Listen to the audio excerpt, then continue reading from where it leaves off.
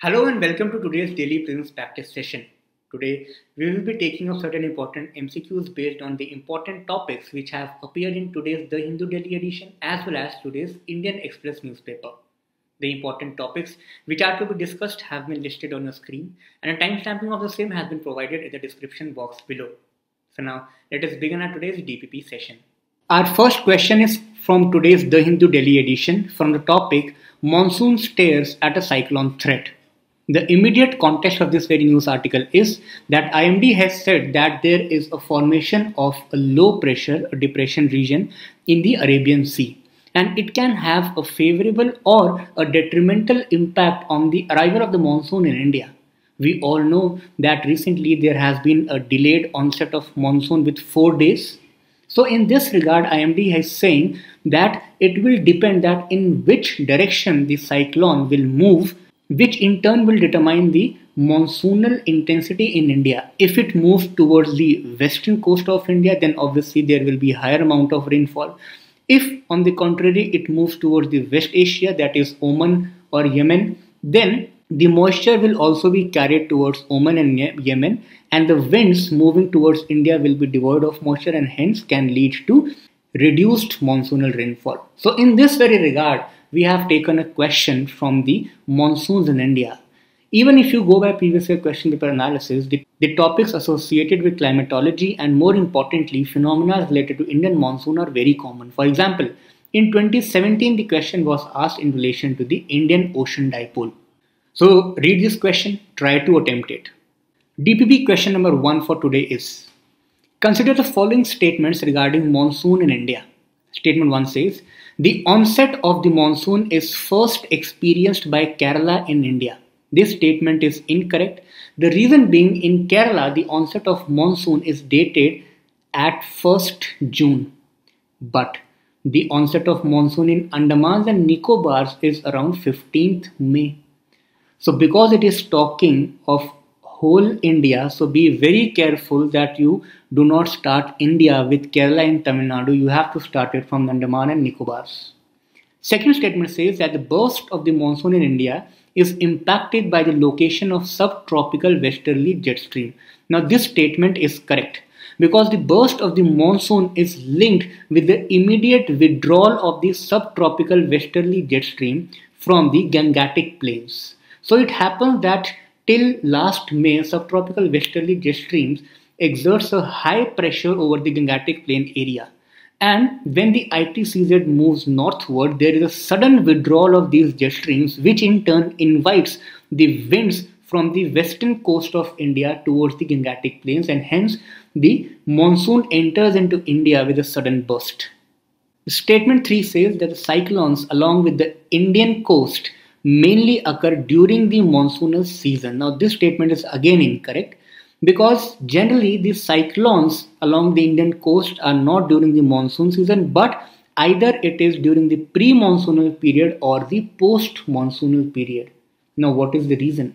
We all know that there are certain conditions which are responsible for the formation of tropical cyclones. For example, high availability of moisture, warm water, etc. Among all those conditions, there is one condition, that is tropical cyclones require weak wind shear.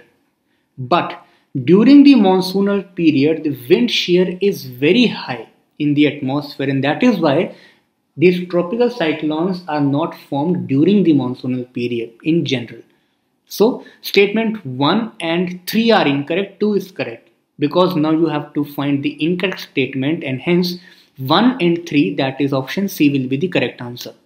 As far as the answer to the previous year question is concerned, it is B, 2 only. Now moving towards second topic. The topic reads, satellites artificial intelligence to help certify the fields growing organic cotton. Now we all know that organic farming has gained a lot of significance in recent times, not only in India but across the world. Moreover, this broad theme, that is agriculture, is one of the favorite areas when it comes to the prelims examination conducted by UPSC. For example, here a reference question is taken from 2019, and the question says that with reference to the cultivation of kharif crops in India in the last 5 years, consider the following statements. So just give yourself a time, read these statements patiently and try to answer this question. But this question gives you a signal that you should be aware about the trends related to the important crops.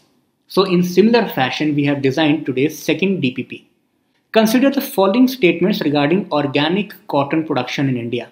Statement 1 says, Madhya Pradesh is the leading producer of organic cotton. Now this statement is factually correct. You will find the explanation, the factual data related to the production of organic cotton across the major states in the word file. But this statement is correct factually. Statement 2 says that overall organic cotton production has continuously grown between the period of 2016 to 21. Again, a factual statement reflecting an important trend and a correct one. Statement 3 says, Department of Agriculture and Farmers Welfare is implementing the Cotton Development Program under National Food Security Mission. Again, a factual statement. So all the three statements are correct and hence option D is the correct answer. Now, if you closely analyze this year's prelims questions, there are a lot of questions which have taken facts and data as their answers. So the factual questions are also coming in prelims and hence you should be aware about the recent data of some important themes. As far as the answer to this previous year question is concerned, it is option A, 1 and 3 only. The next topic is from the Indian Express Explained section. Topic reads, what is the adverse possession and what does the Law Commission recommends for it? So in this very fashion, we have framed this question in relation to the adverse possession. Again, if you go by the previous year questions, you will find in preliminary examination that the questions from important acts which are there in news have been asked. For example, in 2017, the question was asked in relation to the Prohibition of Benami Property Transactions Act 1988. So there were three statements given and you have to find the correct statement. Even this year in 2023 prelims also, there have been certain questions which are asked from certain acts and laws. For example, Evidence Act have been asked. So in this relation, we have framed the DPP question number 3 for today. Consider the following statements about adverse possession. Statement 1 says, the basis of the adverse possession is that land must not be left vacant but instead put to productive use. First, to answer this, you should understand that what do you mean by adverse possession. So basically, let us imagine that I was having a land which I was not using in any sense, let's say for last 15 to 20 years. And this land was occupied or was being used by someone else. Let's say you were using this land and I was sitting abroad and I didn't pay any attention to this land. Now after 20 years when I come back to this area and I claim that this was my land, I cannot claim it actually. So the possession which this person is having over this land for last 15 to 20 years will be getting the ownership rights of this land also. The reason for this law was that the land must not be vacant. The land is a scarce resource and it must be utilized in some productive usage. So that is why this is known as the adverse possession and hence the statement 1 is correct. Now how this adverse possession is governed? This is governed on the basis of Limitation Act 1963. So statement 2 says that this particular act mandates that any person in adverse possession of private land or the government land for over 12 years can become the owner of that property, acquires a title to that property. Now this statement is incorrect. The reason is the 12-year period, this limit is for the private land but not the government land. So can there be an adverse possession over the government land? Yes, there can be, but then that possession must be for at least 30 years. So the time limit is on a higher side. So this statement is therefore incorrect and hence A, 1 only is the correct answer. Now let us look at DPP question number 4, which is in relation to the recently released National Institutional Ranking Framework. So the government has released whereby it has ranked various universities and colleges on the basis of multiple parameters. So in this regard, we have taken this question. So if you go by previous year question paper analysis, the questions from the skills and education themes are very important in prelims. For example, the question was asked in relation to the national skills qualification framework and you were to find the correct statements out of the given 2 statements. So read this question and try to attempt it. The DPP question number 4 is, consider the following statements regarding the National Institutional Ranking Framework. 1. It is published by the Union Ministry of Education annually. Correct. 2. It ranks different education institutions in more than 10 categories. Now this is also correct because there are 13 categories. So again correct.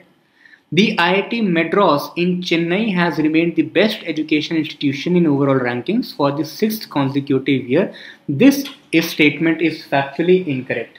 So it was not for the 6th consecutive year, basically it was for the 5th consecutive year. So that is why this statement was incorrect. 4th says, the Indian Institute of Sciences IISc Bangalore has ranked as the best university for the 8th year. This is factually correct. So obviously such factual questions, the problem with such question is that if you know the statements, if you know the data or facts, you know them. If you don't know them, you don't know them because there is no concept involved in it. And hence 1, 2 and 4 are correct. So only 3, option C will be the correct answer. As far as the answer to this previous year question is concerned, it is option B, that is 2 only. Now coming to another interesting topic, DPP question number 5 in relation to the Paleo diet. So this article has appeared in today's, again, the Hindu Delhi edition. The topic is very interesting because an important term, Paleo diet, and certain important insights regarding the nutritional dietary habits of today's population as well as the population which was there in the Stone Age is compared. So as a reference question which I have taken is from the biology section. So this is a very factual question, you can attempt it, I know this. Let us come to the today's question. The question says, with reference to the Paleo diet, the dietary approach that aims to mimic the eating pattern of our Paleolithic ancestors. Now this is important because it is also telling you that what do you mean by Paleo diet. So in the context of Paleo diet, you have to consider the following statements. There are 3 statements and you have to find the correct ones. Statement 1 says that the proponents of this diet emphasize choosing the high glycemic fruits and vegetables. So this glycemic basically refers to the amount of carbohydrates present in the food. Higher the glycemic content, it will mean that faster will be the digestion of that food, but this will also lead to faster increase in the blood and the glucose levels in the body. So basically the Paleo diets or the Paleolithic ancestors were not in the favor of high glycemic fruits and vegetables but lower ones. So hence statement 1 is incorrect. Statement 2 says that meat, fish, avocado, clarified butter etc. are included in this diet, that is Paleo diet. This is correct. Statement 3 says wheat, rice, lentils etc. are excluded in this diet. Basically the diets which generally we are consuming today, it is not a Paleo diet. So yes, it is excluded and hence this is also correct. So 2 and 3, that is only 2. B option is the correct answer. As far as the answer to this question is concerned, it is option A, 1 and 2 only. Now our last topic, DPP question number 6, is in relation to the vaccines to target the cancers. Immediate context of this very news article is that there are certain researches, experiments which are going on in relation to the mRNA based vaccine. So certain organizations are involved and they have come up with certain studies. Obviously those studies are not very important for us, but this concept mRNA is important. Because if you see questions asked in 2022 prelims, the questions have been asked in relation to the mRNA platform or the vaccines like Sputnik, Covaxin, Covishield, etc. So the related topics which are there in newspapers automatically becomes important. Try to attempt these questions. DPP question number 6 says, consider the following statements. 1. Messenger RNA, that is mRNA, is a type of double-stranded RNA. This statement is factually incorrect because it is not double-stranded, rather it is single-stranded RNA. So 1 is incorrect. 2 says mRNA carries the genetic information from DNA to the mitochondria for protein synthesis. Again, this is incorrect. The reason is It carries the information not to mitochondria but to ribosomes. Statement 3 says that mRNA vaccines uses the lab-created mRNA encapsulated within the nanoparticles. Now this statement is correct, and therefore only one statement is correct, and hence option A is the correct answer. As far as the answer to this previous year question is concerned, it is option B, 2 and 3 only. So these were the important topics from the prelims perspective in the context of DPP. Hope you have enjoyed this session. All the very best and study hard.